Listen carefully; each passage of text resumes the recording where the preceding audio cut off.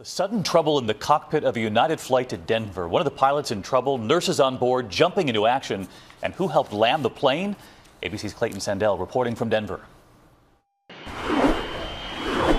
Tonight, one airline captain is alive, thanks to two quick-thinking passengers on a recent United flight out of Des Moines, Iowa. Amy Sorensen was watching a movie when there's a call for help. Asking if anybody on board had any medical experience. Sorensen, a nurse from Wyoming, and Linda Alvice, a nurse from California, race from coach to cockpit because the person having serious chest pains is the pilot. And he was kind of slumped over in his chair, and he was mumbling incoherently. And I then turned to the co-pilot and said, "You know how to land the plane, right?" Pictures show Sorensen and Alvice quickly turning the plane's galley into an emergency room. They say the pilot had an irregular heartbeat. They gave him medication, oxygen, and fluids, keeping him stable until they could land. The flight was originally supposed to land here in Denver until the co-pilot, along with a retired military pilot that just happened to be on board, urgently steered the plane toward Omaha.